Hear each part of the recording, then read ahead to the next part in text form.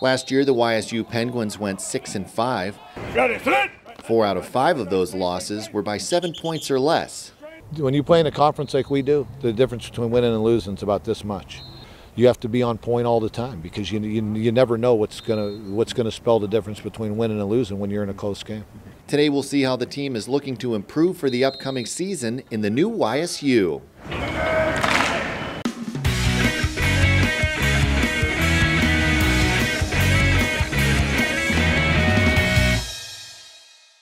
The new YSU is brought to you by Sweeney Chevrolet Buick GMC. Members of the YSU football team run through drills and repeat play after play. Head coach Bo Pelini says the goal is to improve the players' consistency. Come on, Jalen, beat him. You know, it's kind of gone back and forth a little bit offensively and defensively. The competition's been good, but our level of consistency isn't near where it needs to be, and too many mental errors, that type of thing. So just got to keep working, got to keep pushing. While Coach Pelini is leading the Penguins from the sidelines, Montgomery Van Gorder will be leading the team on the field as starting quarterback. Throughout the season, he'll be handing the ball off to senior running back Tevin McCaster. Well, what really excites me is the offensive line. You know, them guys, they're great. We got some new guys and we got some veterans that's here, and they're really working hard and they're busting their toes just like every other position group. So I'm really excited. Center Vitas Rankwitz says there's plenty of strength in the offensive line to move the ball forward. Anyone who steps up to get the ball, we expect great things from them. So as an offensive line, we really think, the people we have behind us, if we can give them some time, open up some holes, we'll have a really successful year. As for the defense, senior linebacker Armand Delavade sees improvement among a deep pool of talent this year.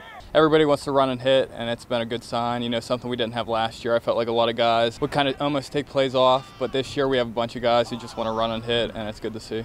Senior defensive tackle Savon Smith is seeing a lot of promise out of the younger players. We've got a lot of young guys coming in that are playing, and they're going to get some good play time, which is going to give us starters, a little bit of a rest. That way we're able to go all game. I think that's the most, that's the thing that we're best on right now is the versatility in our defense and our offense.